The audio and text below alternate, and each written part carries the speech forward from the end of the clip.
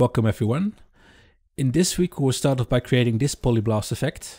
This is an effect that is aimed to be used for a top-down perspective game, and the look is based around the idea of it fitting with a certain skin that is based around the look of having flat colors and sharp angles. We will touch upon some basic things first, and then go over the resources that are needed for the effect.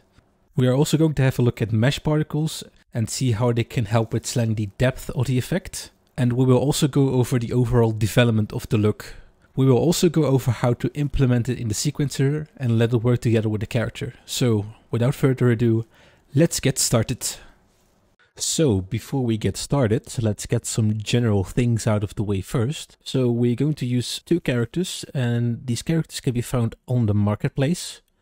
If you then go to Browse and then go to Epic Content, look for Paragon Lieutenant Bellica, and also look for Paragon Face.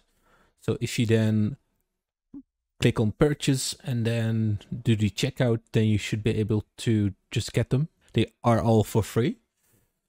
So if you then go to your projects, they should be down here. So just make sure that you then make your project file and then click add to project. And then search for your project and then add them to there. And if all works well, you should now be able to see the Paragon Lieutenant Bellica and Paragon Face here in your folders. What we'll also do is provide you with a map to place your effects into and also some material functions. So these will be the material function alpha erosion, a sphere mask, a square mask, a swirl function, and an angle fade. And what you need to do is, if you go to your projects and then right click your project file and then show in folder, then make sure to add the provided files into the content folder, and then they should pop up into your project file. Also make sure to add your effects categories for all of the following effects. So Nebula Slash, the Phase Beam, the Polyblast, and the Pulse Bomb. So make sure to also add the materials, the meshes, the particles, and the textures categories.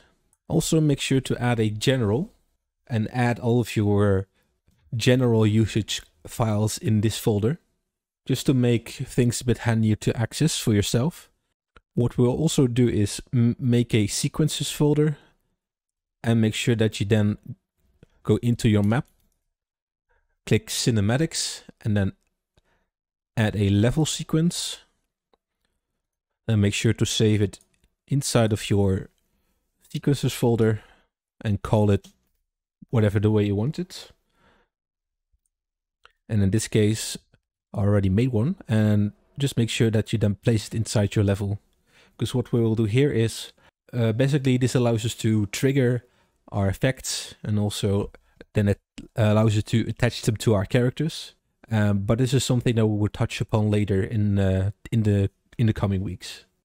So for anything texture related, it is good to check once you open them that you then make sure that the texture group is set to either effects or effects not filtered.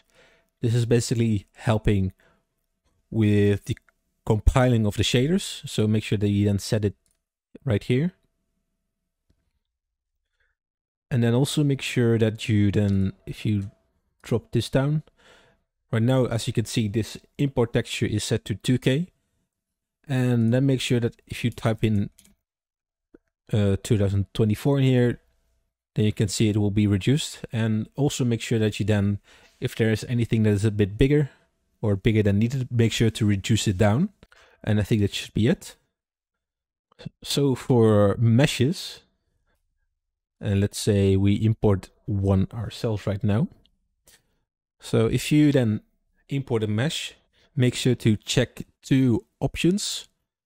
If you go to the vertex color import options right here, make sure that these are set to replace if you use vertex color. So that will mean that it will then replace the vertex color with the one you exported it with. And then also make sure that you then, and also set do not create material.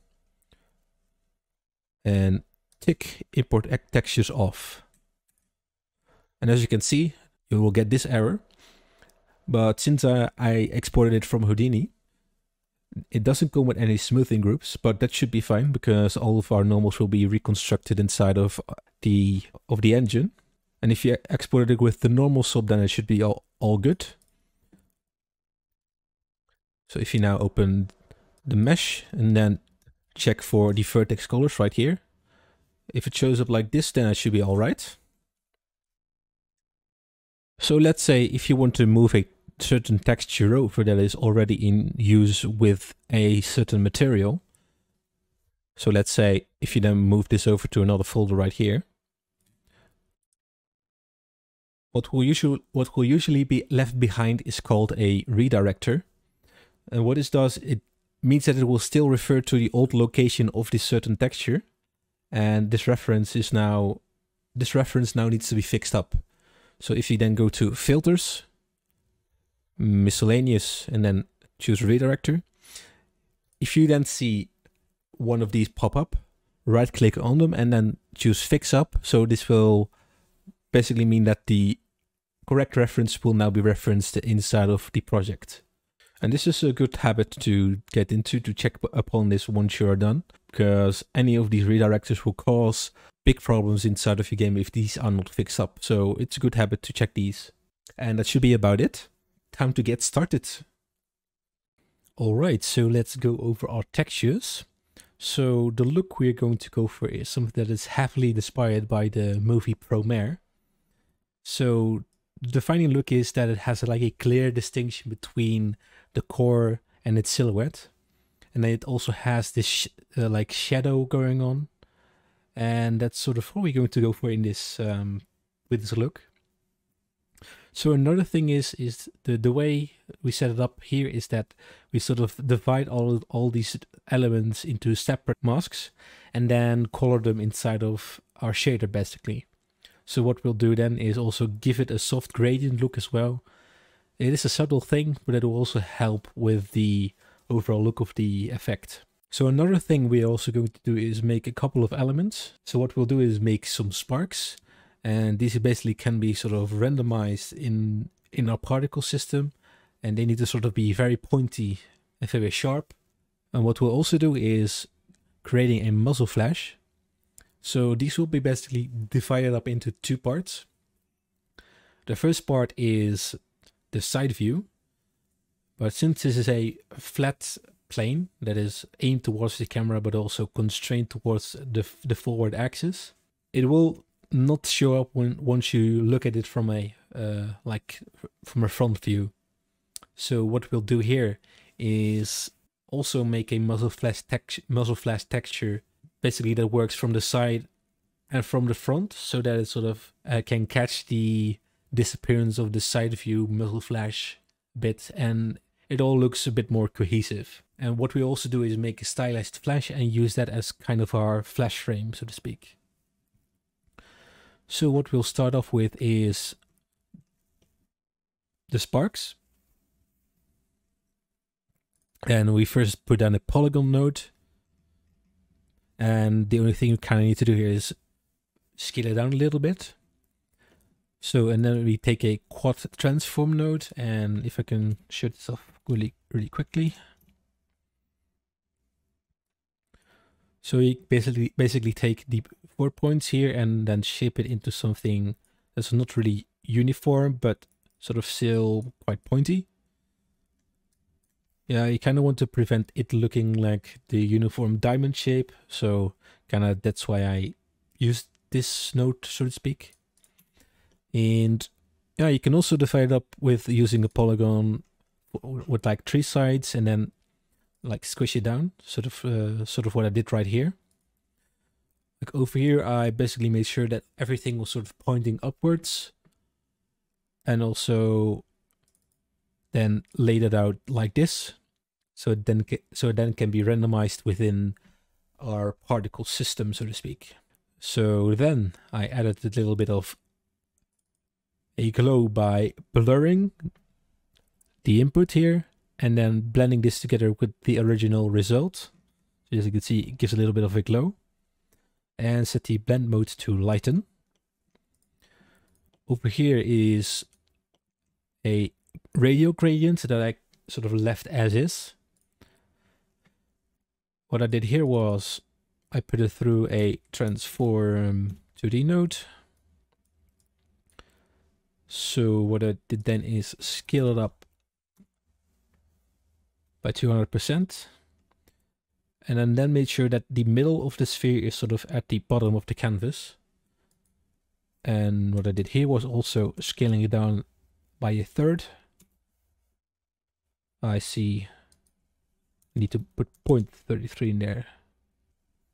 So let's see. Yeah, like this. So this will basically be used as a erosion map if you then combine this together with the original result right here.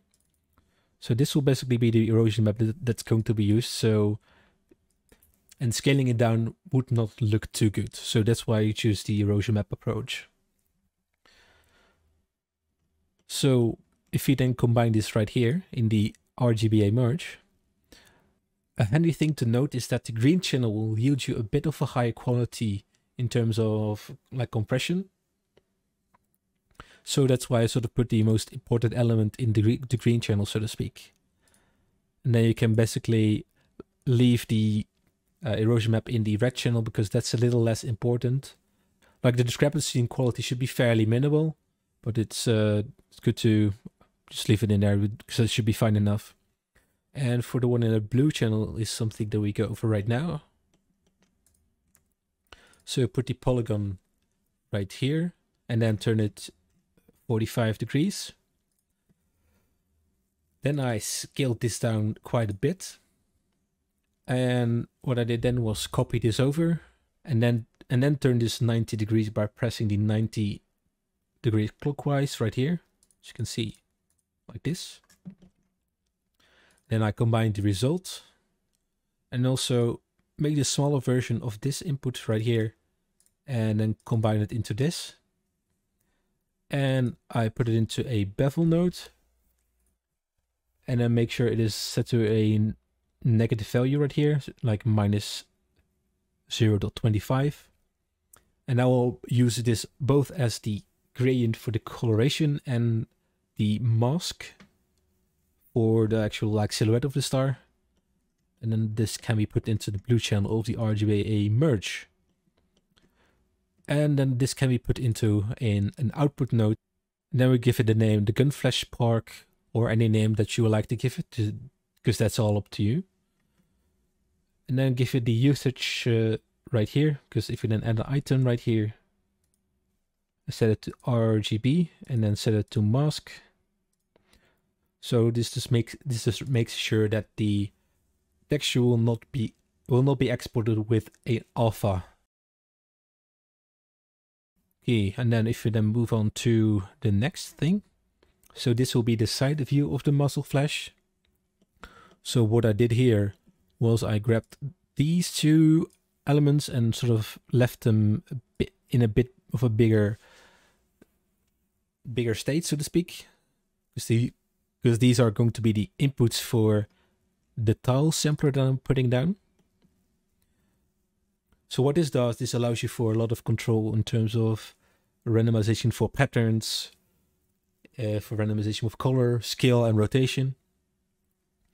And the thing you need to do here is making sure that the pattern input is set to 2, or in this case, if you want to make so in this case, if you want to input more patterns, just make sure the pattern inputs are a bit higher, because this should be enough. Now the tile sampler will randomize the pattern inputs for you automatically.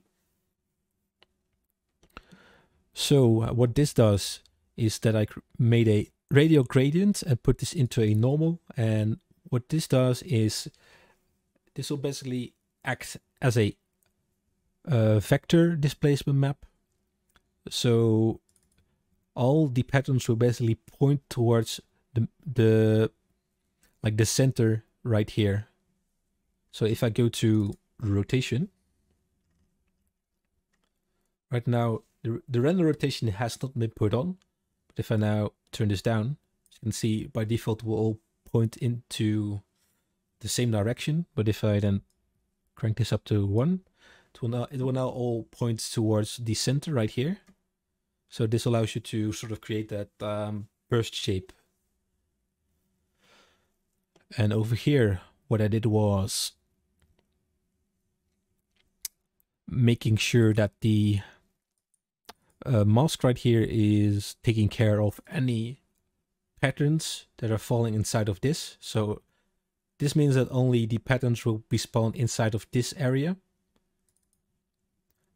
So if I then go down to mask threshold, as you can see, like it leaves a little bit of extra patterns that you do not want to have.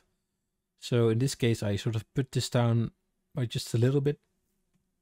And then you can see if this is a shape you want.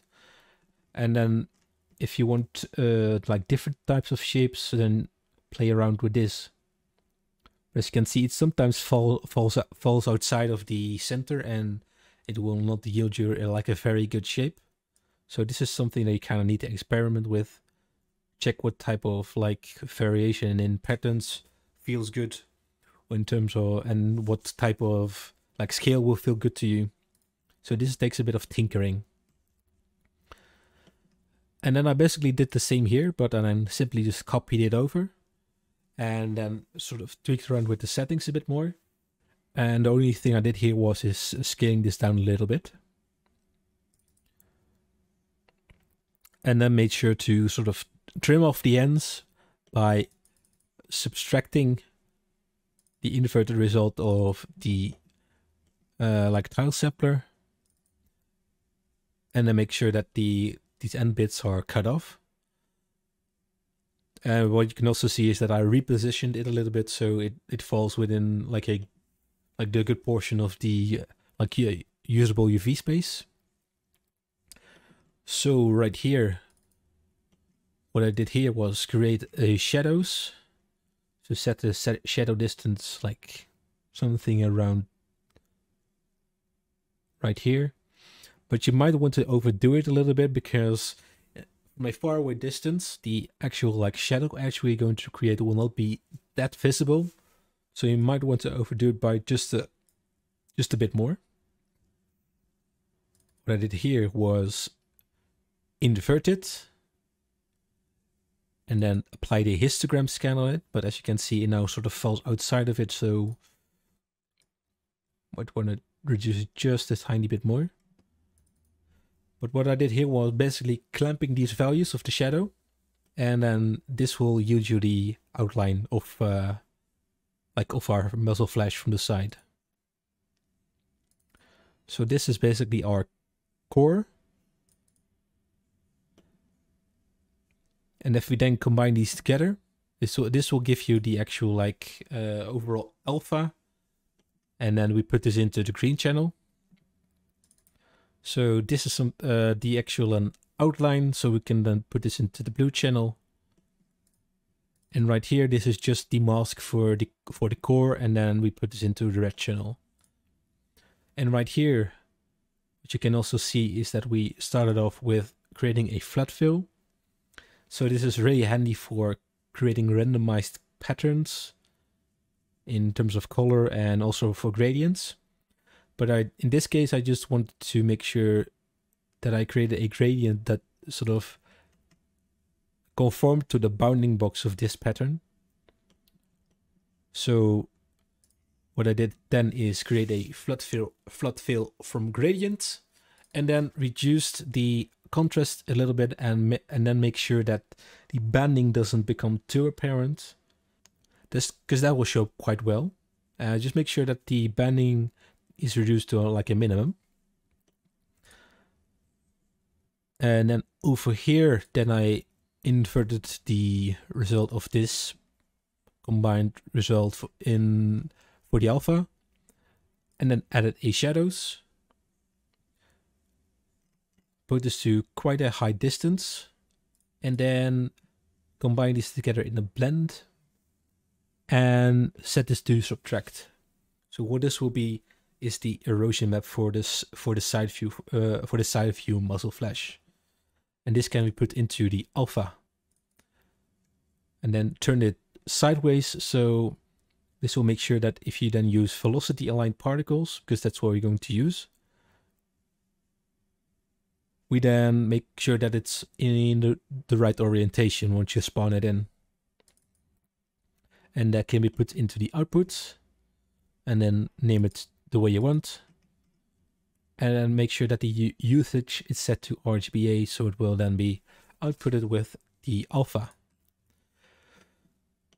So let's go on with the front view muzzle flash. So then I again took these patterns, but in this case I put them into a splatter circular. So what this does, this will then randomly place your input patterns into like a circular pattern. I up the pattern amount and ring amount to something that will give you some quite a pointy result, and then make sure that the most of the randomization comes from the positioning right here. But the only thing you need to make sure of is that it's quite a cohesive mass in the middle, but also combine this with another splatter circular that is a bit more broken up, and then combine these together to create more of a cohesive front view muzzle flash. So what I did here is then I threw this into a slope blur. And what this does is then it sort of pushes these pixels according to the input. Since this is a inverted radial gradient, it sort of pushes all these pixels towards the center. And what this does is it basically pushes all these pixels inwards, so this entire shape could become a little bit smaller, but still retain its silhouette. So this is what it sort of becomes. And this is sort of done by, again, grabbing the histogram scan and then inverting this. And what I mean here is that the histogram scan is set to a value with like the highest contrast, so it will only grab a singular value right here. And it's also to make sure to get rid of all these like this stripiness right here. And then eventually we blend this together by itself, so we can make sure, as you can see, there's a bit of stripiness in there, but that should be fine. And then plug this into the red channel. And down here, we will sort of do the same thing again by applying a slope blur onto it and setting it to sort of the same settings. Invert it and then blend it together. So what this will do is basically create the erosion map for the front view muzzle flash. As you can see, it is not very like accurate in the certain places, but since it's quite fast, that should be fine. Also make sure to apply this again, so you up the contrast of this erosion map a little bit more, so you can make sure that all the values will be eroded away properly.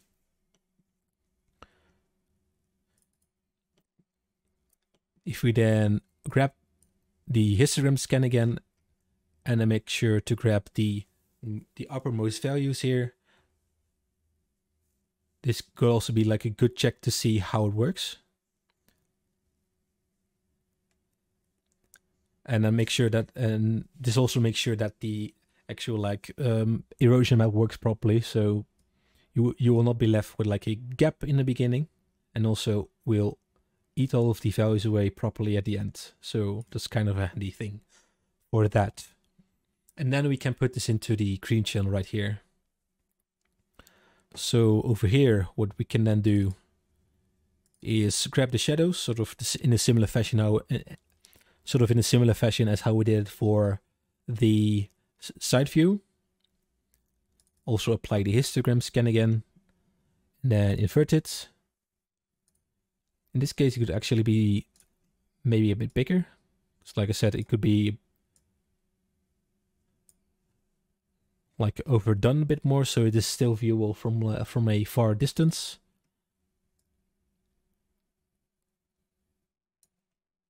Like this should be good. Then invert it and then put this into the blue channel. And then eventually the alpha will actually be the aforementioned erosion map. And then this can be put into the output right here and then name it accordingly. And also again use the RGBA for the usage. And that should be it. And as you can see right here, I also created another variation with a little bit less detail. But this is simply done by grabbing this entire chain and then copying it over. And then tweaking the settings a bit. So you get a different shape, but still adhering to the principles of the overall look. So that should be it for the textures. Okay, so let's go over the meshes. And in this case, I used Houdini for this. And what this mesh is basically the carrier for the front view muzzle flash. And as you can see, it holds up once you view it from the front. And it has a bit of depth, so it will also look good from the side and the back as well. So what I did here was I put down a circle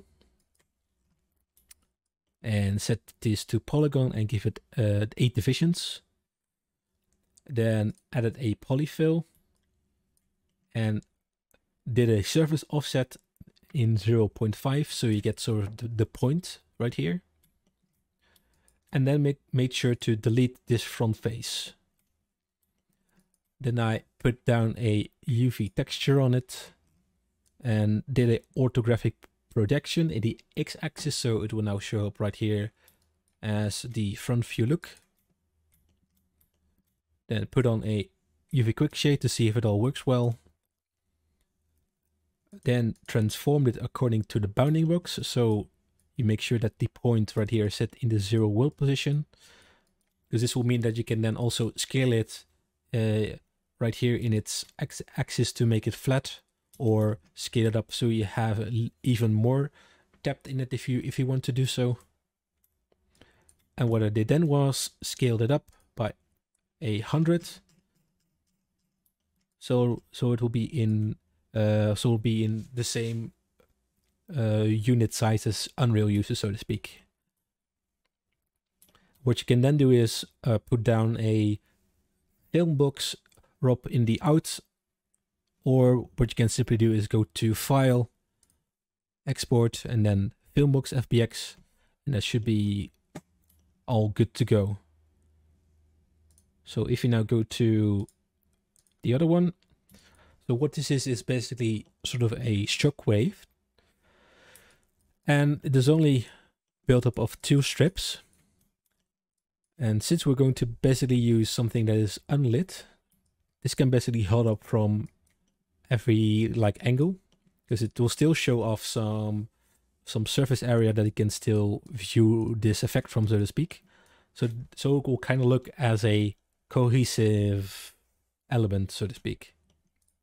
So if you dive in, so what I did was put down a line right here, and I made sure that the origin is set to the middle, as in, let's say the length is then divided by 2, and that's where the origin of the line will be. And I also put down a circle and set the divisions to 4, so you get this, so you get that square shape or diamond shape. What I did then was I grabbed the labs curve sweep and set the mesh type to line, and you can keep the divisions to 1. And the up factor is set in the Y, so you can then get this. Then I put a UV transform on it. So what this does is I typed in 1 divided by $size X and $size Y. So the UV will then be put inside of the 0 to 1 UV space. And then make sure to see if it all looked correctly. Because what we'll basically do is put down a noise that is then eroding it in the V direction right here, so it will sort of be broken up in sort of stripes. I did the same thing right here, but in this case it looked like this. But what this basically does is that we made the ring, but then for the front view it's a bit finicky, but what I did right here was scaling it down.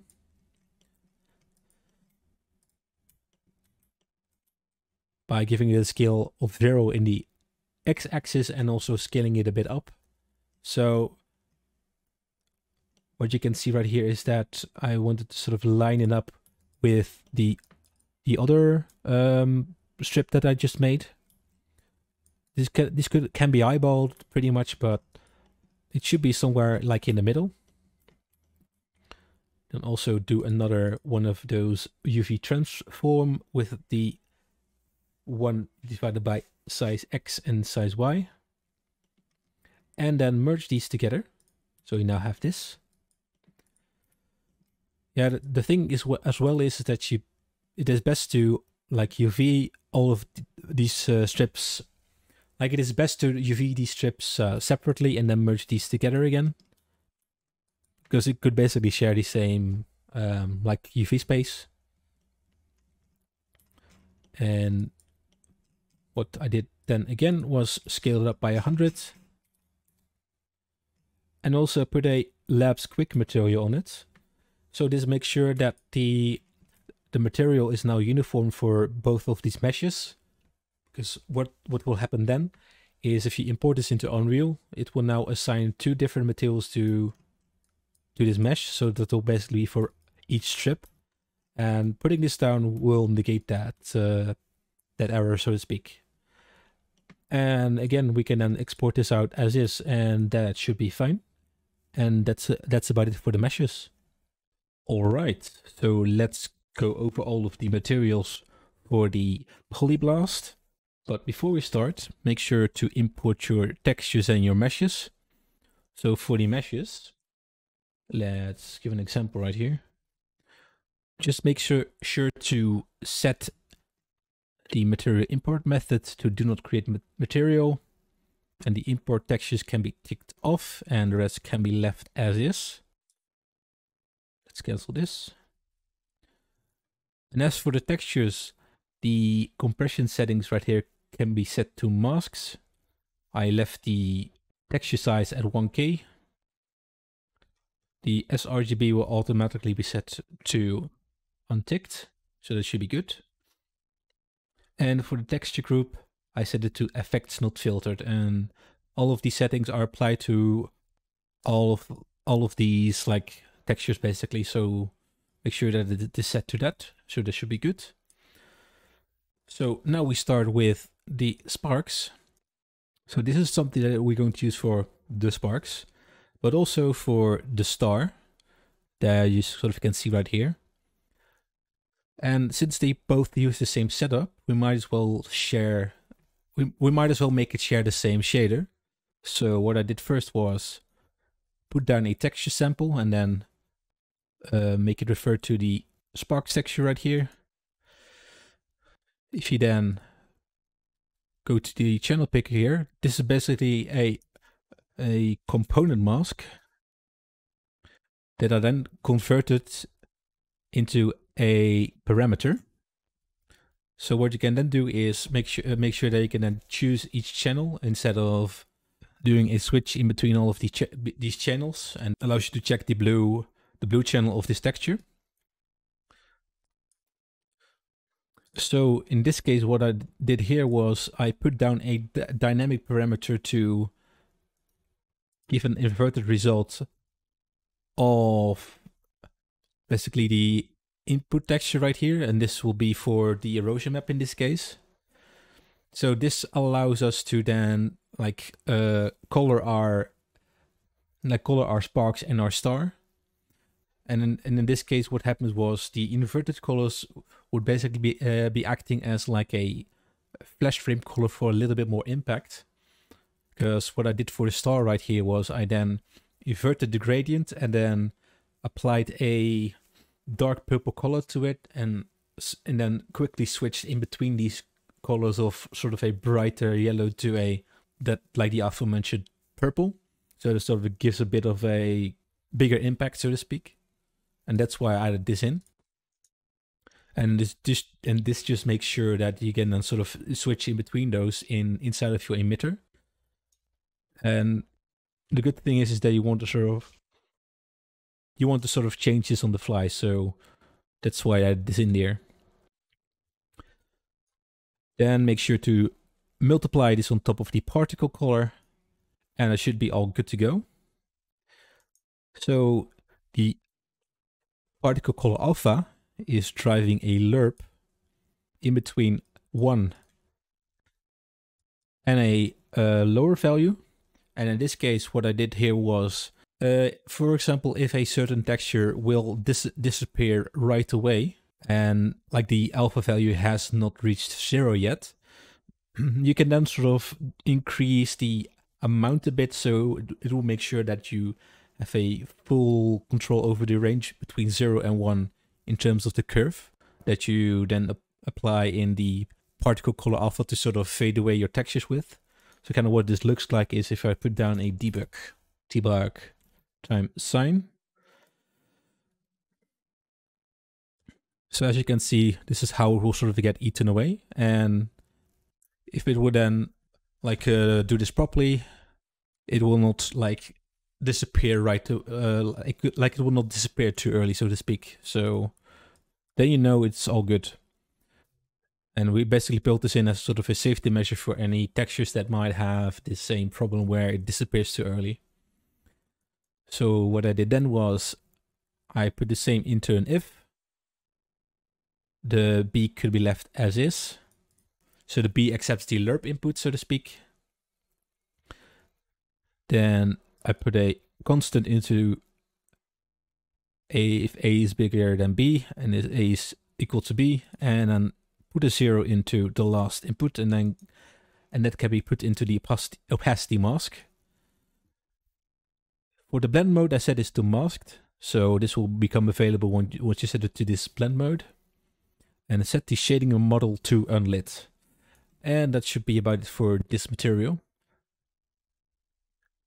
And if we then go over to the star flash right here, and just make sure to set the erosion mask to a bit lower, because the threshold in between the highest and the lowest values is a bit higher right here, so this should be good. For the channel picker, I picked the blue channel, so this is what you get for that result. And then let's move on to the poly ring. So let me visualize this by also putting in a debug time sine. I put this into the B, because right now it will start off as fully transparent, but we kind of want to see what the effect is. So what I did here was I put down a texture coordinate and set the UV tiling to 2 in just the U coordinate, and you can basically pick any random texture you want, because you want to have some random streaks going on. And what I also did was I put this in together with an add, and lerped in between a value of 0 and 1, and put down a particle random value node down and put this down into the alpha. So what this does, for every for every instance of this particle, it will then offset the texture by a random amount. So let's say the actual like erosion look will look different for each like mesh that is spawned in, or at least each particle that is spawned in. So we then put this into a generated band, set the width to 0.5, and then multiply it. So as you can see, then it will also shrink down. So this is actually just to make sure that in the sort of the like obtuse angles, it also gets faded out properly. This was just a safety measure, but it is something that you won't need. And then we put this into an if again. I put it down sort of in the similar settings as the Sparks main has. And in this case, I visualize with the debug time sign. But what you can do is simply put the particle color alpha into the B, and delete this, and put the emissive color straight, and put the like particle color straight into the emissive. Make sure that the two-sided is ticked on, the shading model is set to unlit, and the blend mode is set to translucent. Alright, so let's move on with the gun flash front. So what I'll do is I'll actually construct this from scratch, and I will show you how to make this work with the textures we created earlier. So let's go over here. So what I'll do first is set the blend mode to masked and the shading model to unlit, and tick on two-sided, because this will basically be used with a mesh particle that needs to be viewed from both sides, so to speak. And first off, we'll start with holding down T and clicking with the left mouse button inside of the viewport. And then we'll actually grab the muzzle front texture and select it. If you could view it now. So, as you can see, like it gives a very like blurry outline, and the way we're going to resolve this is by putting the mip-map value to absolute. So this will get rid of the mip-maps and will basically give you sort of the the clearest result. It is, however, not advised to use this too often. And in this case, we will just use it to make sure it gets the best visual quality. But overall, it's best to avoid it as much as you can. And as you can see, the sampler type is now set to mask, because that's something we already set up inside of our texture settings. So what we'll do first is we're going to basically color our masks in with a subtle gradient and layer them on top of each other. And what we'll do first is starting off with the overall main silhouette. And what we'll do is putting down a vector 3, holding down 3, and then clicking left mouse button will give you that node. And we'll go for a sort of bluish purplish color, but set the value of it to 3 in this case. What we'll also do is, if you look for our sphere mask material function, and then paste it in here, you can pretty much leave that as is, but just make sure to set the radius to 0.6 or so, like this. And then multiply this on top of each other. And if we then grab the red channel here, and then also put this into a multiply, actually hook it up like this, we will get this, and that should be it for the main, like the main silhouette.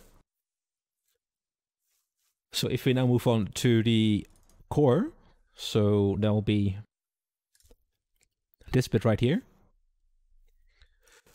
We'll essentially do the same thing, just copy this over. But in this case, we will change this to something like this, like a desaturated yellow. If we then combine this again with the green mask, Yeah, that should yield you this. But as you can see, we still want to have a bit of fall off here. So what we'll do is just reduce this down.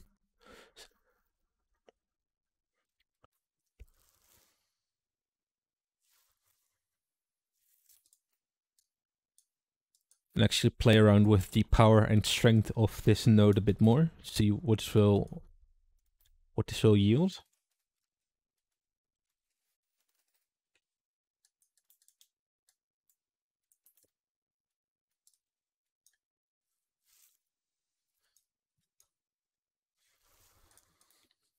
Still make sure that there is a bit of a fall off going on.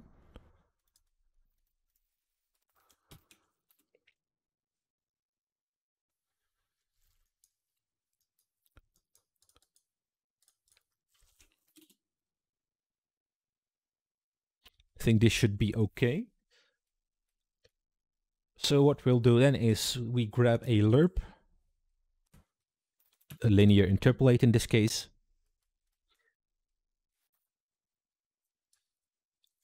We'll grab this and put this into the A. And then we grab this one and put it into the B. I think in this case we should grab our green mask. Yes, and there we go. That should give you this result. So that's the first layer sort of done. And what we'll do now is we put down another lerp and put this result into the A. And we'll also put down another vector 3 node, and this will basically color in our shadow, like our shadow mask. If you then plug this in and then grab the blue channel, let's see what this gives us. I think that should be about right. So let's see what we can do. Maybe different, like maybe change this up just a little bit more.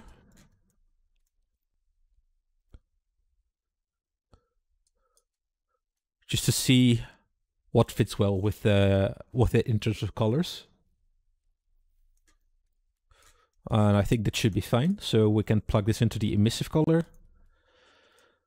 And then if we move on to the opacity, what we'll put down is a if node.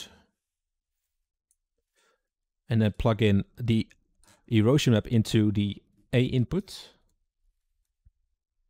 And we're going to compare this with the particle color, and in this case the particle color alpha.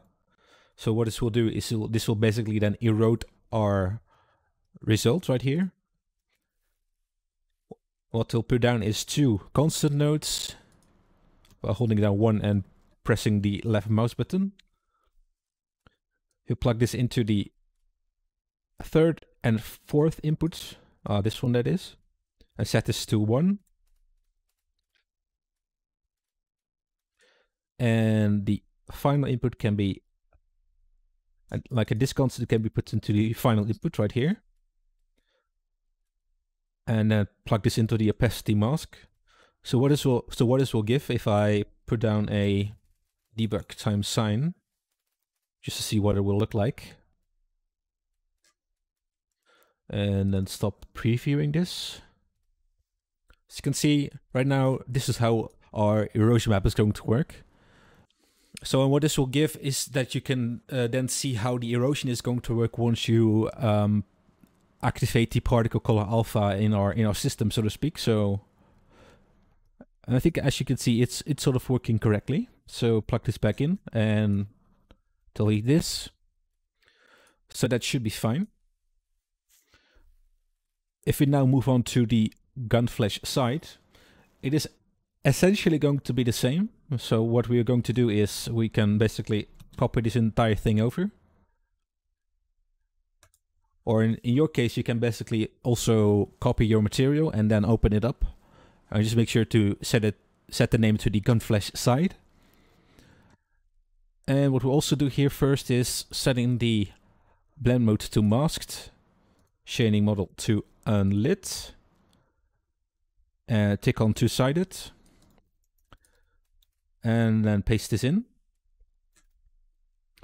Plug this lerp into the emissive color and the if into the opacity mask.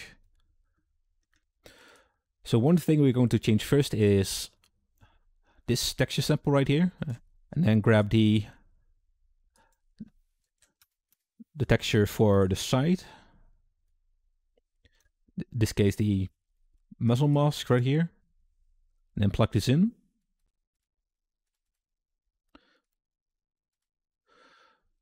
So this is now not really looking correct, because what we'll essentially do is change this sphere mask over to a linear gradient. So what we'll do is we'll put down a texture coordinate, and let's delete this first, and put down a lerp. Set the constant A to -1 and leave the constant B as is, because what we will essentially do is this will basically give you a, so basically this will act as a linear gradient, but this lerp will allow you to then shift the actual like range of that gradient up or down. So what we'll do then is add this together and then plug a constant into the alpha, and then put down a component mask.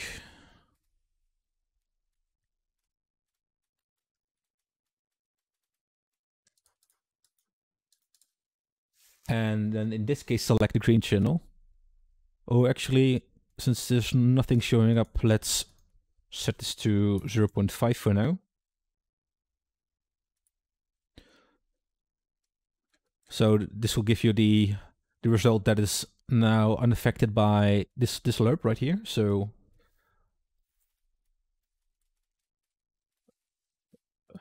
let's actually plug this into the multiply right here. So this will act as our mask. As you can see, the sort of the follow is not really within the correct range. So what we'll do is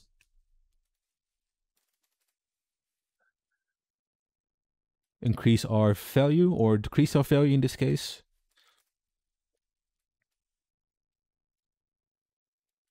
Not really correct yet.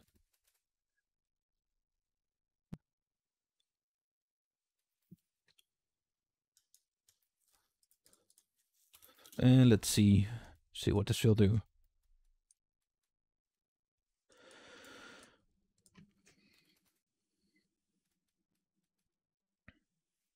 I think that this should be fine, like around 0.3 or so. Let's copy this over and also plug this into the main silhouette color.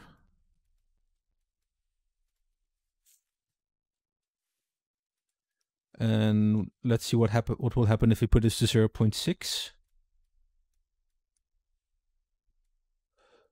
And I think that should be perfect. And let's also see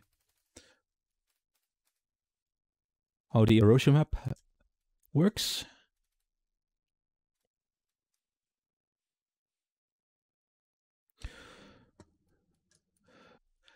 Not 100% correct, but since this is quite fast, it should be fine. But in case you're not happy with it, you can always like adjust your erosion map inside of Substance again and re-import it. So then it will work according to your liking. And let's plug this back in. And that should be it for the materials. Alright, so let's start by making our emitters and constructing our system. So first off, we're going to make some general use emitters that we can then use later in other systems as well. What we do now is, if you go to your Polyblast and then your emitters folder, let's go to effects and then Niagara emitter.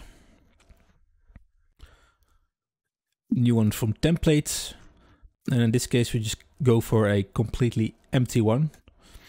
And what we're going to do is turn this into a mesh emitter. make this mesh emitter underscore NE. So what we'll do here is just simply define some basic nodes that we can then reuse later. And what we'll do here is that we then can leave the emitter settings as is. In the emitter update, let's put down a burst and set this to 1.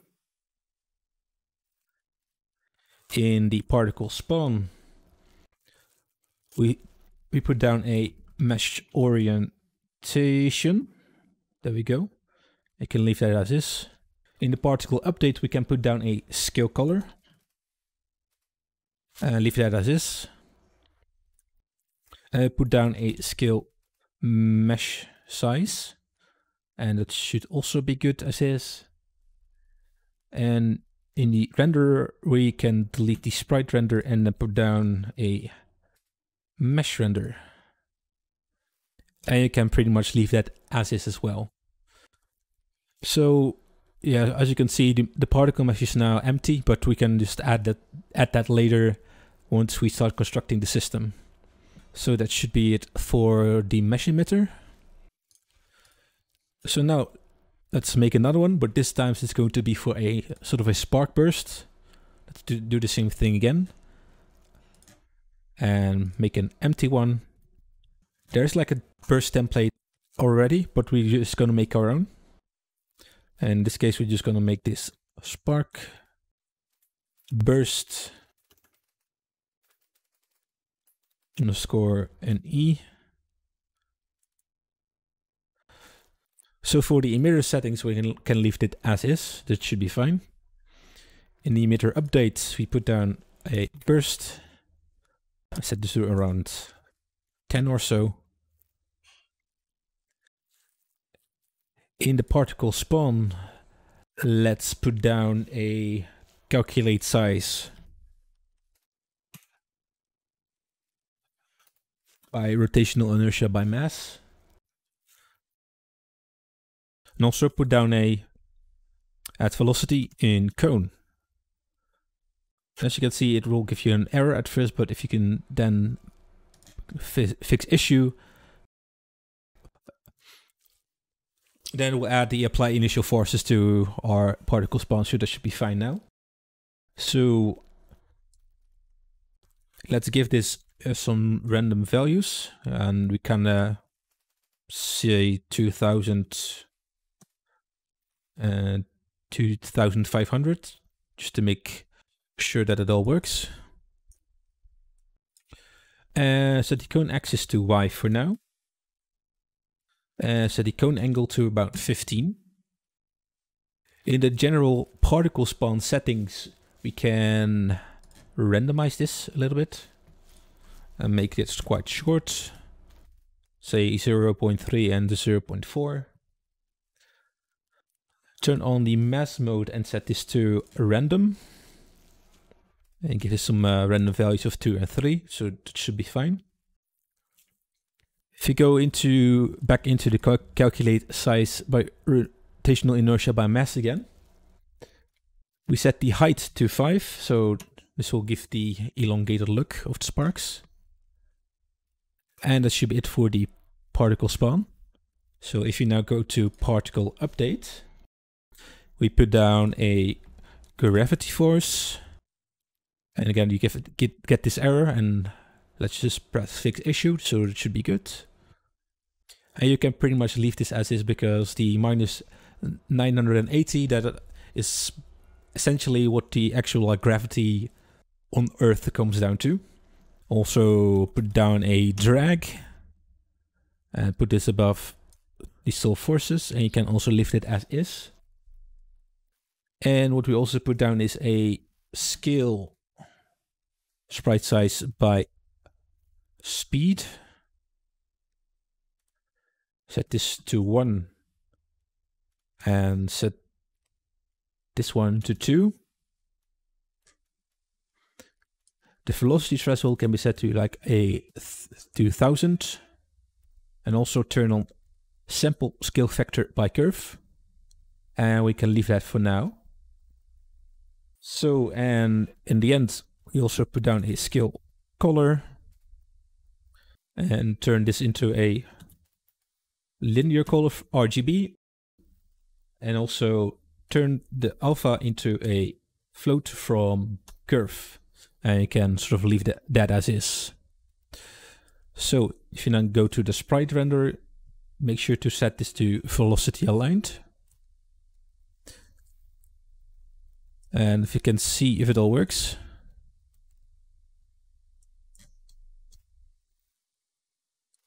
So that's kind of all working.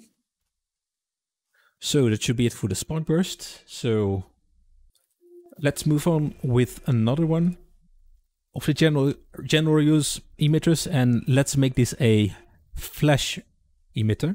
Like something we can use for like very short flashes or any glows basically that we can apply to our effect for a little bit of extra visual flair. So let's do negro emitter again, and then choose the empty again. Name this flash underscore NE. So also again save this first. So again we can leave this pretty much as is. In the emitter update we again put down a burst and set the spawn count to 1. In the particle spawn we also put down a camera offset and give this a initial value of like 100. Should be good. In the general particle spawn we put down a lifetime of 0.5 just to test if it all is well. We can set the sprite size mode to uniform and turn this into and turn it up to like 250. In the particle update we can also do a scale sprite size, and also make sure to turn this into a scale float. Let's actually multiply this vector 2 by multiply vector 2, and then turn this B into a float, and then turn this one into a float from curve. And you can pretty much leave this as is for now. And then what we also do is a scale color, and then turn this into a linear color RGB, and then turn this into a scale linear color from curve, and also turn the alpha into a float from curve. And the sprite render can be pretty much left as is, so that should be fine. So let's move on with a specific node that is going to be applied to the effect that we're going to make. So, and this will be a emitter that is specific to the side view blast of the effect. So let's make another emitter and create another empty one, and let's make this muzzle flash side underscore NE. And let's open this. So again, we can leave the emitter properties as is. In the emitter update, we're going to place a burst instantaneous and set this to 1. In the particle spawn, we will place a add velocity and then fix issue. So what this does, we're going to basically make the alignment set to velocity aligned and give this a very low initial velocity value. So what this does is then will point the velocity in the same, I mean the alignment will be the same as the velocity, so those will then be aligned, so to speak. So what we do then is also make sure that in the general like in the general particle spawn settings, we put down the lifetime to around 0.15. The sprite size mode will be set to non-uniform. Set this to 100 and 100. Because what we'll do then is actually scale these coordinates individually later. In what we'll do then is go to the particle update, add a scale color, and you can pretty much leave the scale RGB as is, and the scale alpha can be turned into a float from curve. And we're going to adjust this a little bit later. And we can also add a scale sprite size. And what we'll do this is basically turn this into a float from curve. Because what this allows you to do is then scale both coordinates separately, as you can see here. And we're going to dial this in right now. So let's right click on this handle and turn this into an auto. And we can start off by putting this like around 0.5. I mean 0.5 in value. So move this out of the way first. 0 and 0.5. And this handle can be set to around like 0.5 and 2 or so. And what we'll do with the X is set this to 0 and 0. Also turn this into the auto key interpolation. Set this key to around 0.6 or so. And set this to around 0.5. And let's put down another key. Set the time to 1 and the value to 1 again. And also turn this to auto. Actually turn this one to auto as well. So if you then, let's visualize this. So as you can see, it sort of scales up in Y first and then expands, because kind of that's sort of the movement we want in this burst. And what we'll also do is, if you actually add some velocity right here and set this to 1.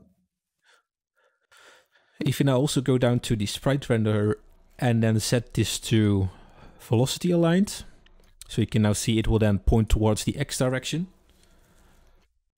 And then also make sure to offset the pivot in Y. As you can see, it will now scale up in X as well as Y, but it will give sort of the forward motion of the flash basically. So that's one we're gonna go for here.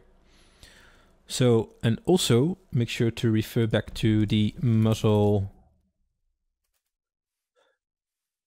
flash material. Let me see where, put this again. So the gun flash main, I think in this case, yep, that should be about correct. Okay, so now let's dial in some of the erosion map settings right here. This handle can be set to 0. So you can see it will now just scale up and stay as is. Right here, we're going to put this in around 0.6 and put down another one at like 7 and turn this value all the way up to 1. But as you can see, we need to crank this up a little bit.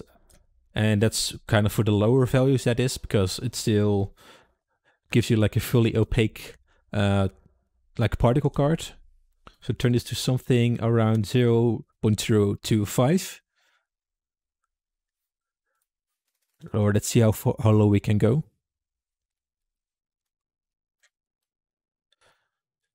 And I think that should be around correct. But feel free to also like adjust it to your likings as well. We just want to make this very like snappy and quick. So I think that should be about it for this one. So let's move on with creating our system. So let's close this down. And let's go to Effects, Niagara System. And let's just create an empty system for now. And let's name it the Polyblast underscore NS for Niagara System. And what we'll do is, just to make sure, let's place it in our level. And one thing to note is that for the actual orientation of the entire blast, we'll just keep X as our main axis, so to speak. So what I'll do is I place some emitters down in some odd angles, and this will help to see if it all works in like in each orientation, so to speak. And maybe go for some downward ones as well as upwards. Well, this is just to like check if it all works properly. So let's save this. And let's go on with creating our front blast first. So what we'll do now is we'll drag in one of our mesh emitters and put it onto the timeline. And what we'll do first is we select our particle mesh in this case, and then pick the front blast mesh that you've just made and then assign it here. And since this does not have a material assigned to it yet, you can then add it here by ticking on the override materials and then add elements. And then let's pick the gunflash front main, or like the one you've just made for in regards to that material. And as you can see right now, it does not show anything yet, but this is because we have set up our scale color to be at 1 initially. And let's see. One thing we also didn't do just yet is put down the scale of the entire mesh. And as you can see, now it should show up. It should be fine. So what we'll do now is scale this up to 1.3. And what we'll also do is put down, let's see here, let's put down the initial particle spawn options first. So let's make this 1.3 or so.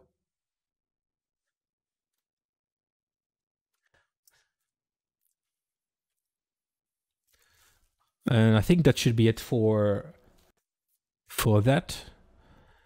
Let's go to mesh orientation. And in this case, what I did was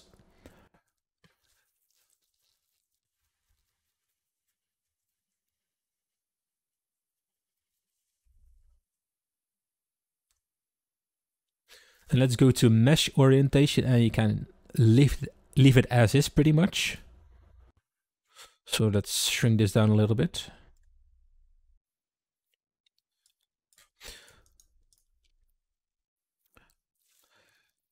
What we're going to add now as well is the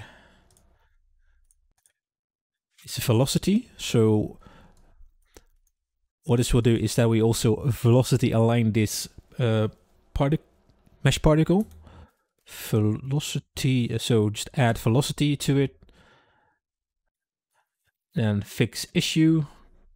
And type in 1 into the X. And that should be it for this. In what we'll also do now is if you go to the particle update,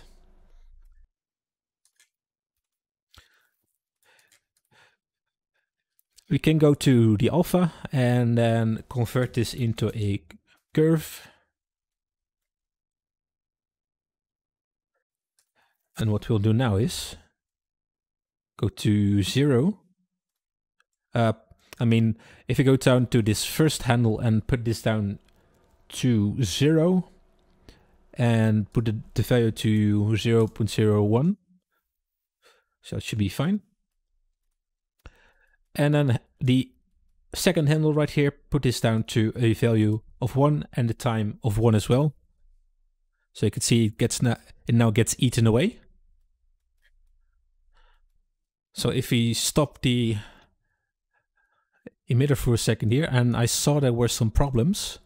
So right here, sort of the texture is sort of getting cut off. So we're going to fix this now. So if you go to our material, let's go to here and then open the gunflash front. So what we're going to add here is, if you can visualize this first. So we're going to add a scale UVs by center. And then plug this in.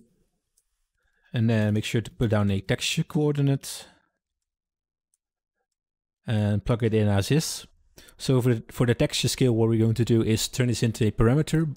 We're going to turn this into a parameter, but the thing we're going to do here is put down 2 constants. You do this by holding down 1 and then clicking in the editor.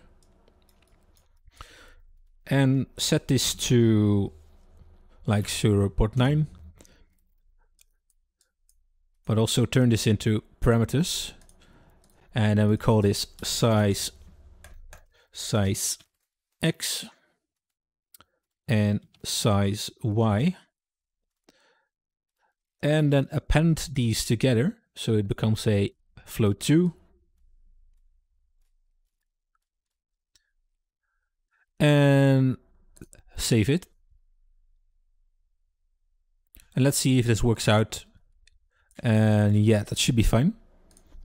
So let's move back to the system and then actually return where we left off. So let's play this again.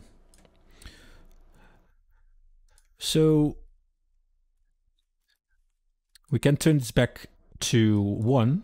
So sort of actually erode. So what we're also going to do now is scale the mesh. And then type in multiply by float here. So what we're going to do is turn this float right here into a curve.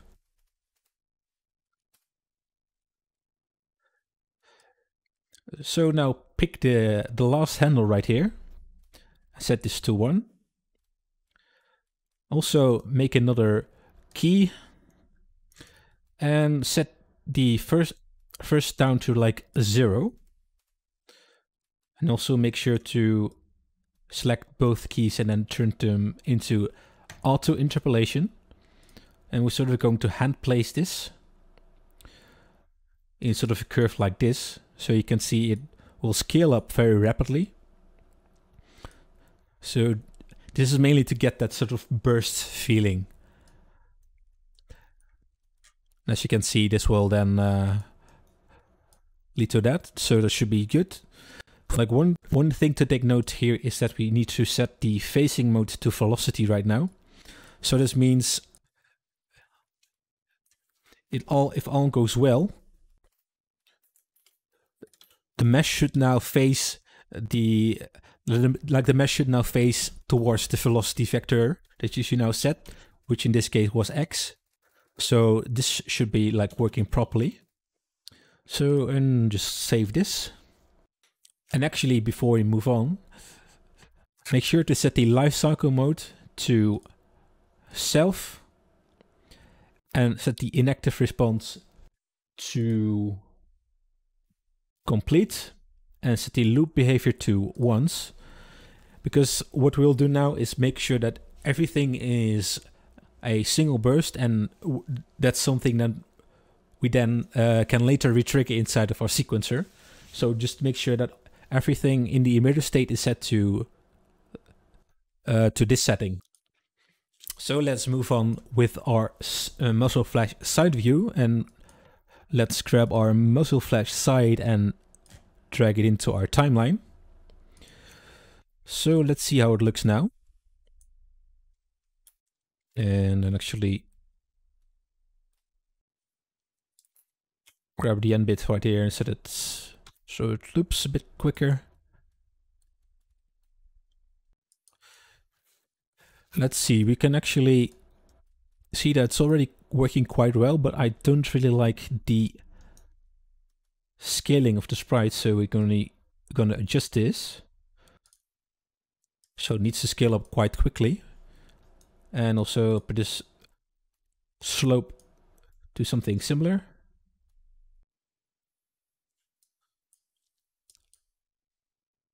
And actually make this a bit smaller overall. Like, I want to make sure that it's very elongated.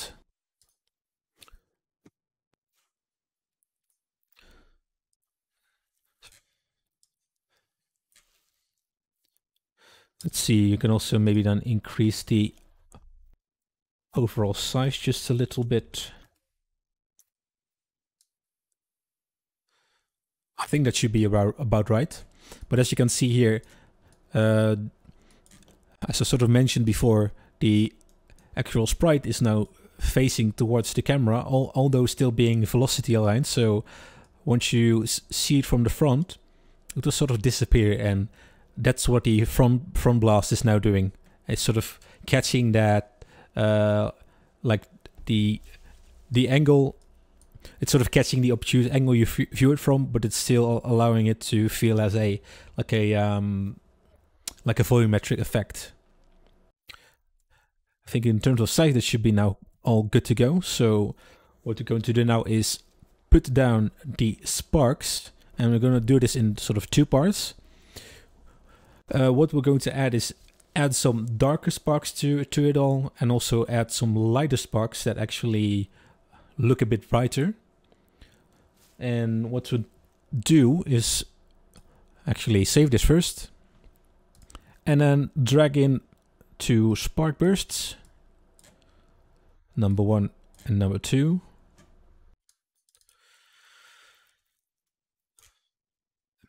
And before we're going to actually adjust these, just make sure to also name your emitters, and this is done by then double clicking over on this section and then turn this into front blast, and let's say side blast. Let's name this dark sparks, and light sparks, or let's see how they look.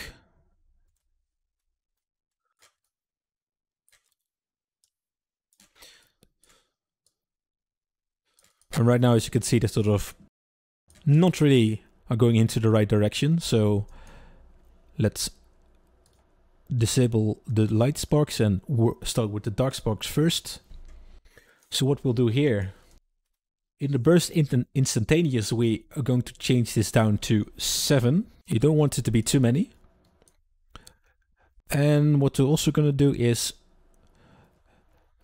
actually put down the sparks material. Let's see if we can grab it from here. In this case, we're going to grab our Polyspark instance. And this is just something that I did this is just something that I added as an instance and left the parameters unchanged pretty much. So that's what we're going to add right here. As you can see, this sort of already working.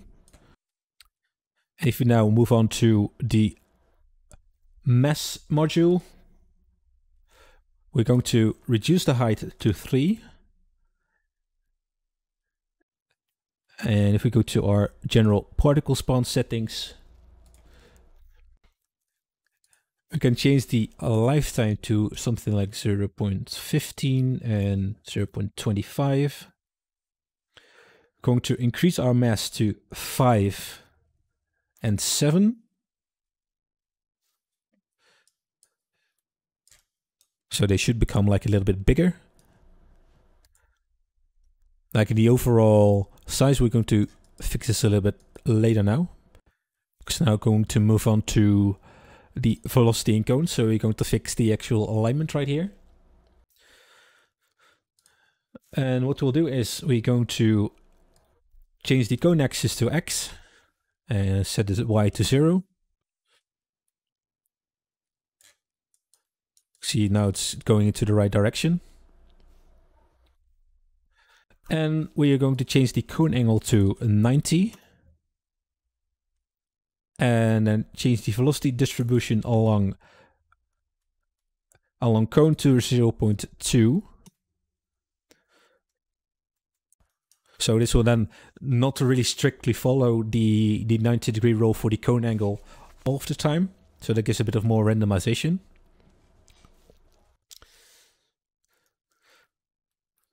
So what we're also going to do is put down a sub-UV animation node and then change this to random. And let's start. The start frame is 0 and the end frame is 2.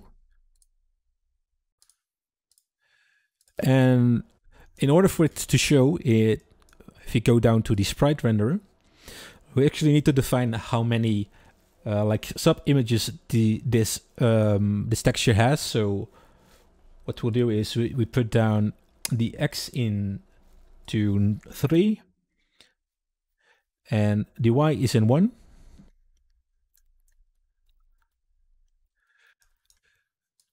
And as you can see, they are sort of working now. What I'm actually going to do is increase the sparks by, I think, just a little bit so they can linger just like a tiny bit longer.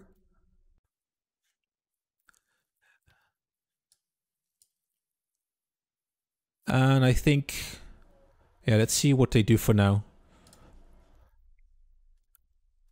So if we're now going to move on to the particle update,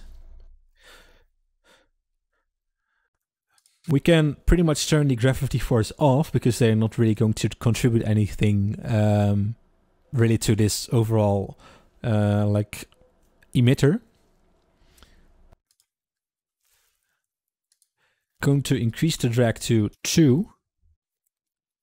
So they go out with a lot of force, but then also get stopped a bit more rapidly. And maybe dial in a bit of a higher number to compensate for it to see if this works. Let's say, let's go for 10. Or maybe just a tiny bit lower, just to 7. All right, so if we now go over to our scale sprite size by speed, we're going to up the minimum scale factor to 2 in X and 3 in the Y. And do the same for the max scale factor. See, they now already started to become a lot bigger. And what we'll do is we're going to set this first handle to a value of 1. And the other handle right here is going to set to a value of 0. And that should be it for that. So, and the final thing we're going to do is the scale color. And for the alpha, we're going to grab both of these handles and set the interpolation to auto, so the evolve is a bit smoother. And what we're going to do for the color right now is turn this into a curve, a scale linear curve from curve in this case. So what we're going to do is we're going to make it like a sort of a heat map for these sparks, and we're going to make the sort of similar looking colors for the front blast and the side blast, and transfer these colors into the sparks themselves. So what we'll do right here is grab some kind of a desaturated yellow right here.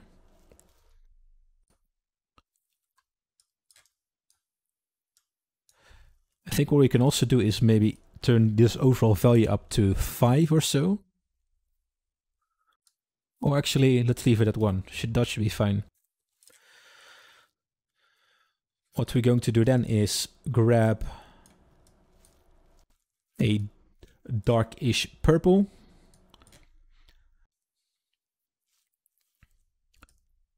Turn it more towards the bluish.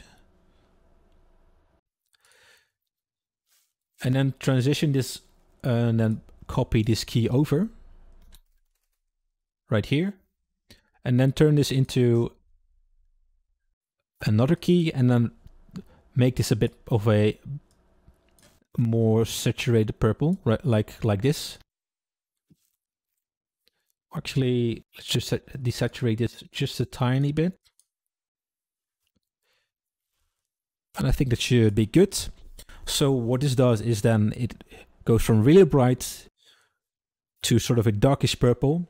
And this is something that we're going to touch upon later. So this is sort of ties into the element that we're going to touch upon later.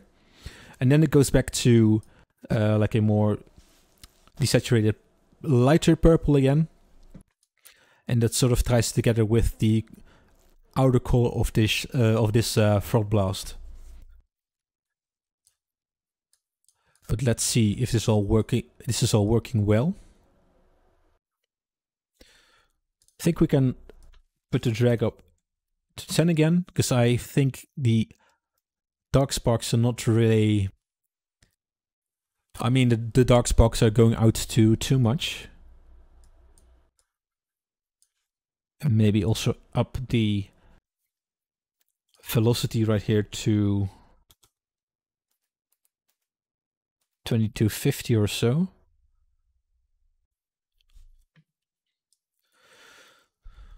They really need to move fast, but also need to grind to a halt quite quickly. I'm going to check. This is all good.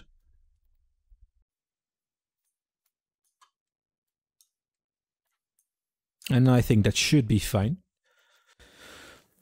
All right. I actually initially put down 2 of these nodes right here, but to make things a bit easier for ourselves, we can actually delete this and then simply copy this and make these our lighter sparks. So turn this into light sparks. And also make sure to save. And what we're going to do for these is turn up the burst instantaneous to like around 10. So make these a bit more prevalent. Also make them last a bit longer. So in the particle spawn right here, I think I'm going to put this up to 0.3 just to check.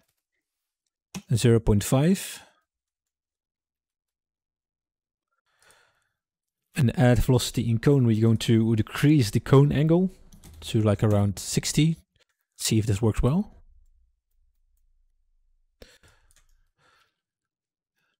And what we're going to also do is actually reduce the mass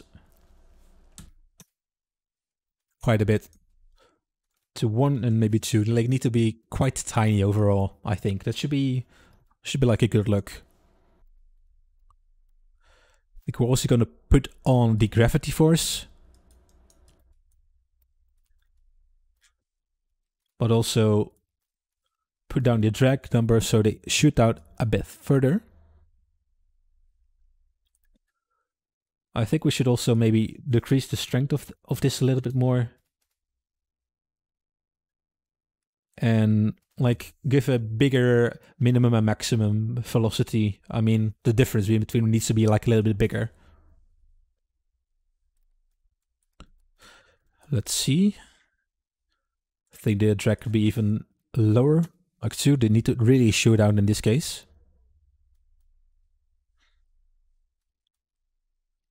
All right. Actually, let's move on with the color, because I think this should still be good in terms of for the scale sprite size by speed. That should be good enough. But for the scale color, what you're actually going to do here is do the same thing as we did for the scale color right here, but actually turn the value of this up to, let's say, like 5. Or maybe actually turn it into the saturated yellow we start with. And as you can then see, it turns into sort of the bright sparks right here.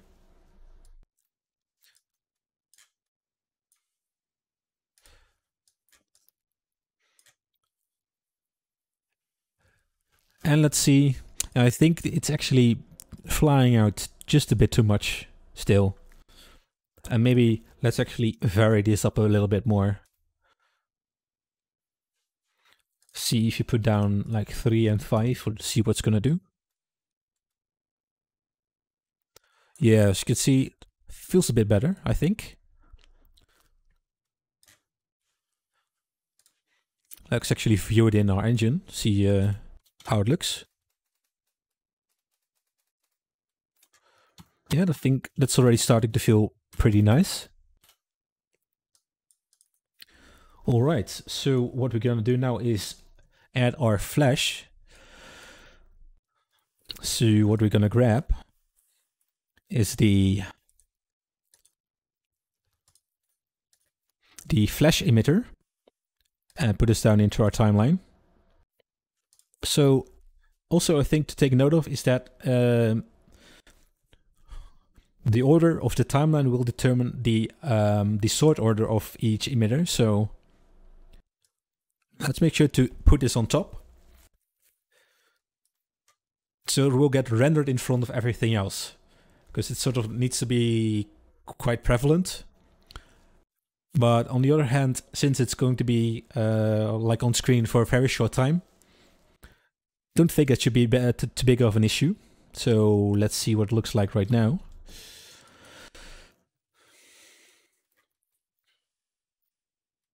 Oh, and actually, before I forget, actually need to make sure that the actual life cycle mode are set to self and then to once. As you can see, yeah, I seem to have forgotten it myself. So let's take care of that right now. So again, for this one, oh, wrong one. To self and to once. To self and loop behavior to once. And do the same right here, set to self and to once. Okido. So we're going to grab, actually, let's say first, and let's grab our star flash and then add it to the sprite renderer. Boom, right here. As you can see, it's already starting to work.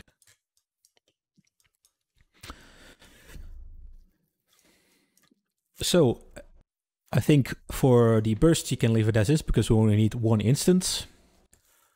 The camera offset could actually be set to -1 in this case. And then for the update, I think the most will happen in the scale color right here. So let's take care of that now. Oh, the curve could actually be made into something like this. So it needs to slope down sort of like this. As you can see, the points need to be visible first, and then it turns into, and then it needs to sort of like erode away once you've done that. But as you can see, I think I need to invert this curve for the scale sprite size. So let's see. Let's take care of that now. Make the endpoint set to 1. And set this one to 0 in the terms of the value. And add another key here. And what you're actually going to do now is scale up quite fast. Like, boom.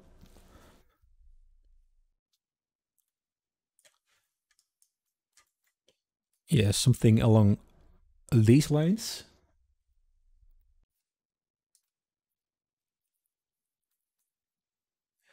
And let's see. What you also need to add into this is the dynamic material parameters. So this will be the invert gradient parameter that we added into our material. I'm going to use this for coloring like our effect. But let's first take care of our colors first. So what we'll do now is put down 4 keys.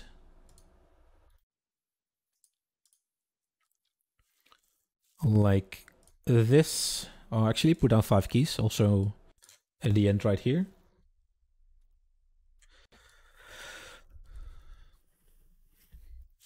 So you can basically see these keys as the flash frame, because we're going to turn this into sort of very dark purple. I'll actually copy this over and delete this one. So this is kind of the like very dark purple. As you can see, it's already sort of act as the flash frame for this one. So what we're also going to do is bring it sort of to the same saturated yellow as the sparks and set the value to like maybe solid 5.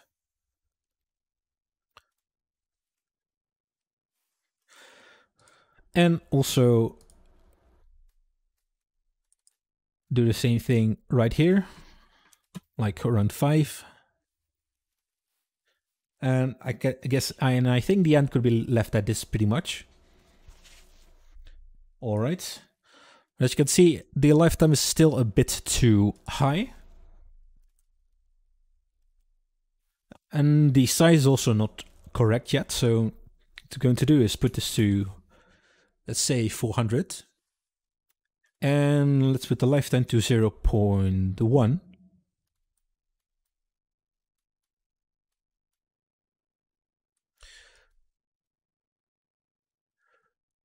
And I think there is a bit of a problem here, because I think the erosion is not really working too well, because it sort of disappears too fast, I think.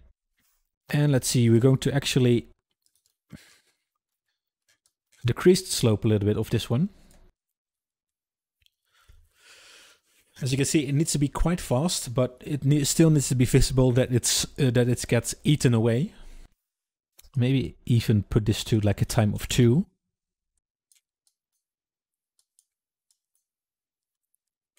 Yes, I think this should be about correct. So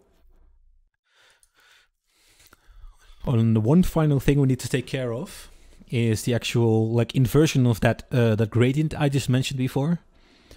And let's keep the same timings, or at least key times for the darkest purple, and then go to our dynamic material parameter and then turn this into a curve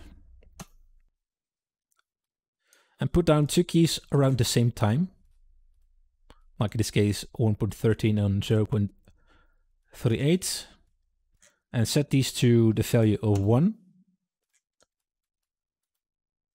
But what you're going to do is basically let them scale down quite fast. So eyeball them and sort of give them a very steep slope. And make sure they are both set to 0 in terms of value. Maybe need to adjust them just a little bit more.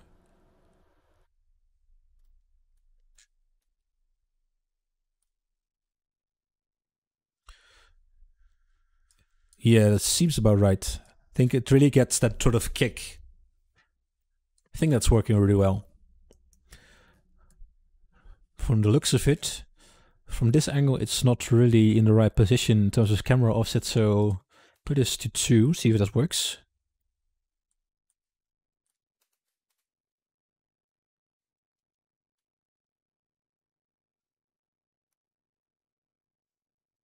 Yeah, I think this feels correct. I think maybe, let's see how it looks in engine.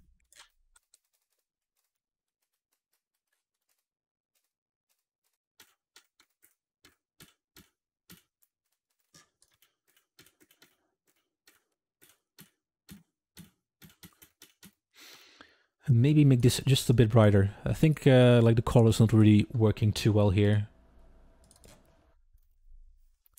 Maybe keep them bright, just like this. Maybe turn this up to like a value of 10.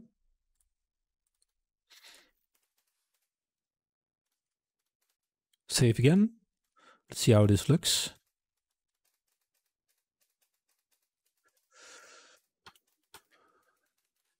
Let's see. See, sort of the flash frame right here is not really too visible, I think. So let's see what we can do about that.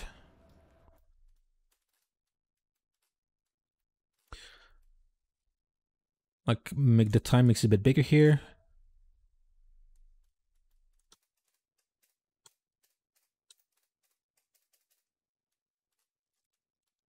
And also make sure that if you then scale these in the scale color, also make sure to adjust these in the invert gradient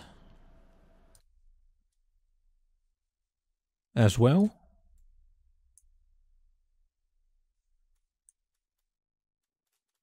Let's check.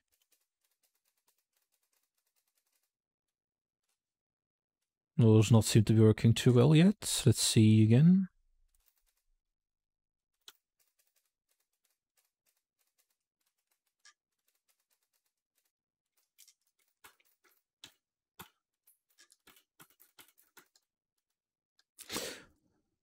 Let's see.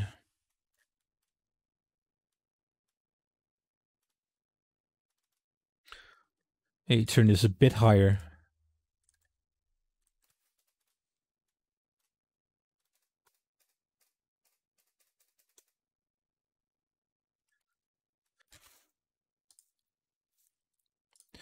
See if that has to do with the scale sprite size. Let's see if this works.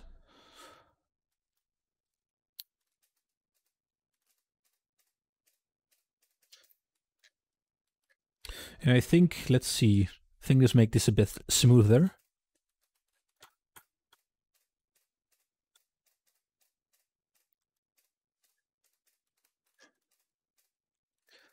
It's really subtle, but I think it still has sort of that violent scaling up effect that I wanted. I think that should be it. Actually, maybe decrease the overall size just a tiny bit to 350 for now. So I think it was a bit too big.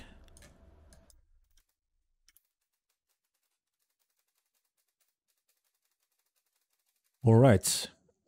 I think that should be it for this one. So let's move on to the final element of this this effect right now, and that should be the shockwave. So what we'll do for that is bring in another mesh emitter and put this down right here. And let's see. Let's save again. All right, so what we're gonna do is pick the ring right here and then add this into our mesh renderer. In this case, what I did was I already applied the poly ring material onto this. Like in my case, I did not import it with the like material that I mentioned before, but I sort of circumvented this by just simply applying it into the like mesh editor right here. So they are like added to both poly strips. So let's start dialing this in and let's see how it's working.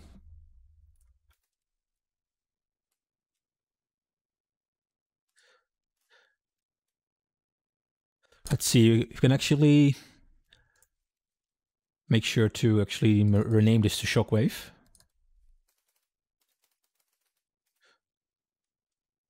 And also isolate this by turning these off. So of course, let's start off with going to our emitter update and turn the lifecycle mode to self and set it to once.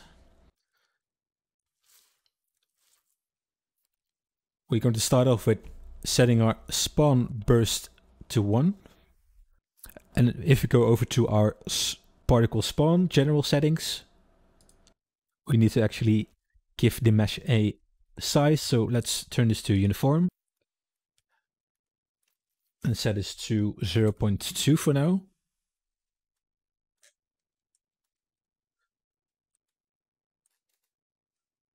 Going to sort of see what it's doing.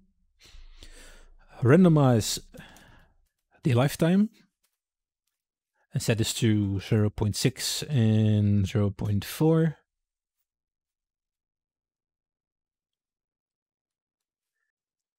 And then we're going to add a velocity, add velocity, and fix the issue again. Set it to 1. In initial mass orientation, we're going to change this to local and set the initial rotation right here to 1. Can view this right here. See if it's all working. Doesn't seem like it, because I think we still need to add the velocity alignment in the mesh renderer right here. See if it's working now. Yes, I think it does. All right. So let's move on to our scale mesh size.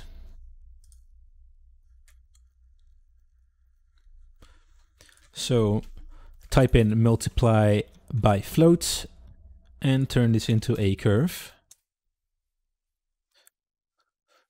And let's do the same thing for the mesh bursts and turn this into a curve that sort of rapidly scales up. Putting down another key. Set this to 0 and set the end to 1. And turn all of the interpolation to auto. And let it ramp up very fast or fairly fast.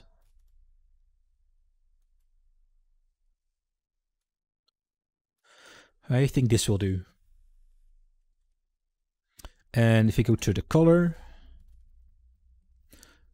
we're going to also add a curve to this. As you can see, the erosion is already starting to work. But also actually invert these values right now. Set this to 0. Set this to 1. And set the interpolation to auto. So you get sort of a smoother erosion. So in the scale RGB, we're going to turn this into a color.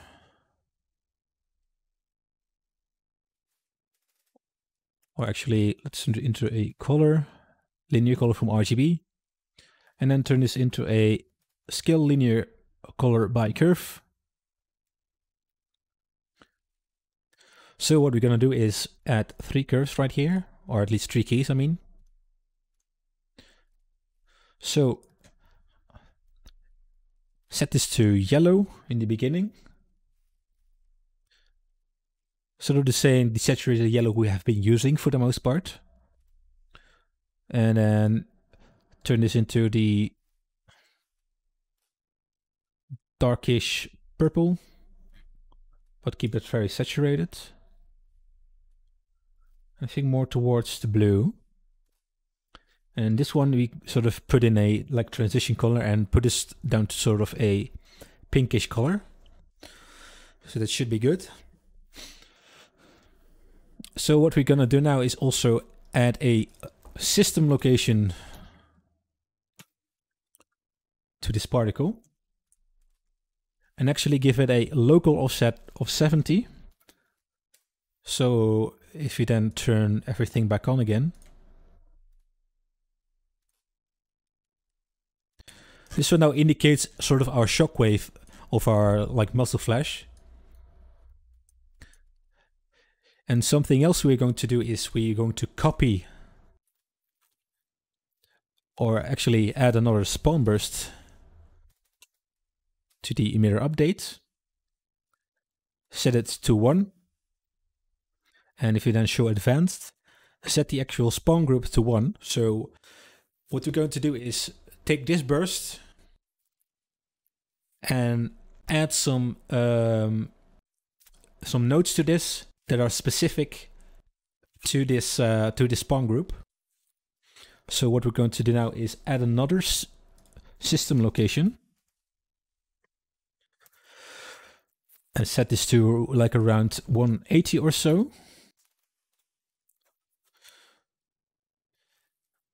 If you go to show advanced and turn on the spawn group mask and set this to 1. So, and as you can see right now, this is then spawning this into this area right here. But we want to make this particle right here a bit smaller, so the shockwaves sort of become a bit smaller as they move further from the barrel.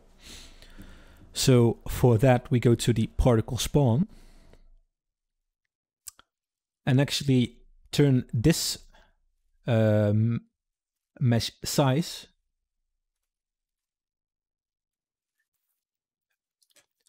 into, if we can turn this back to its previous settings.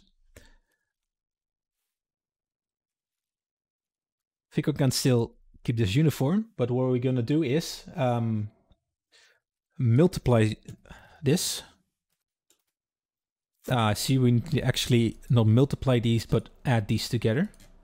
That was kind of my mistake. Turn this back and then add float.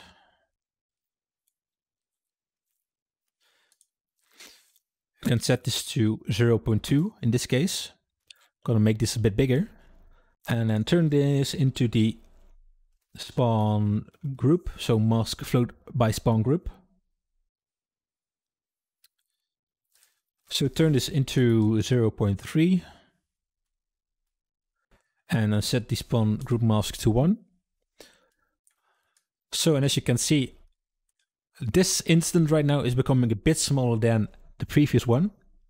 So if you want to scale this down a bit more, then turn this pass through float to like a higher value.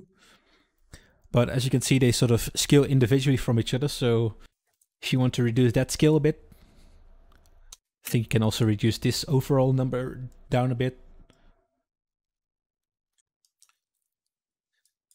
And that should be it for this, I think. So let's see if we need to change anything.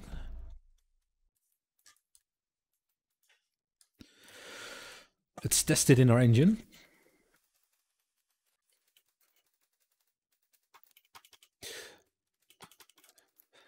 And I think that should all work properly now, from the looks of it. Like, adjust it to your likings. I think that should be it for now. So, I think that should be it for now. So, in our next video, we're going to actually implement it into a sequence and then combine this together with our character. So, see you in the next one. Alright, so let's start putting everything together into our sequencer. So let's select our test systems and delete them. And then make sure to open your sequence.